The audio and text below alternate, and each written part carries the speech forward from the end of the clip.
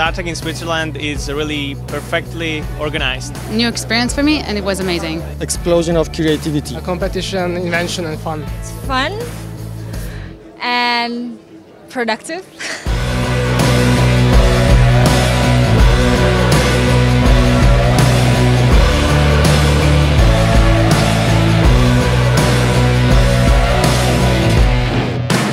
The Start Hack symbolizes and incorporates technology and innovation together, because students here find other students that are extremely committed for the same kind of technology, same kind of products. Looking around here, we have a lot of entrepreneurial and tech talent, and we want to enable them. We want to help them striving for their ideas.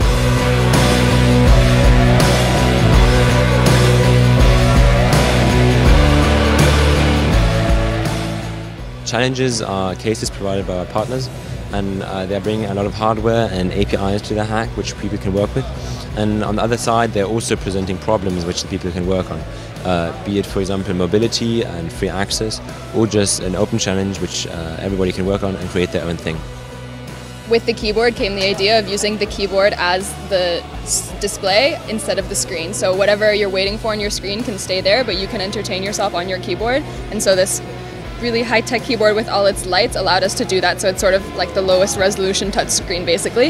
I think that the transaction of Bitcoin is still not yet simple enough, and we try to make it much simpler and easier for ordinary people. Basically, we send the Bitcoin over sound. We try to come up with new ways of interacting with games, and we've used this eye tracker, and we've also used an SDK from Logitech. I think the biggest benefit is the pressured atmosphere where you can just try out what you want.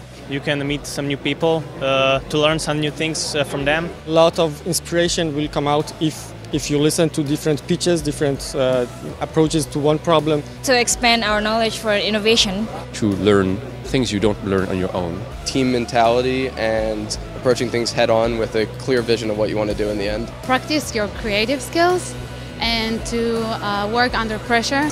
To have a global community of hackers.